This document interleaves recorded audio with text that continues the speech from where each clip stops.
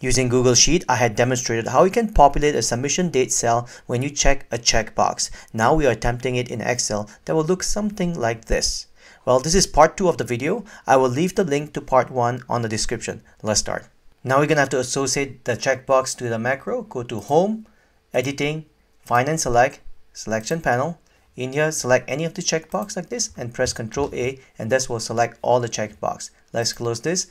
Right click on your checkbox, assign macro. You should see the macro that you created on your part 1 of the video, which is this one here, and click OK.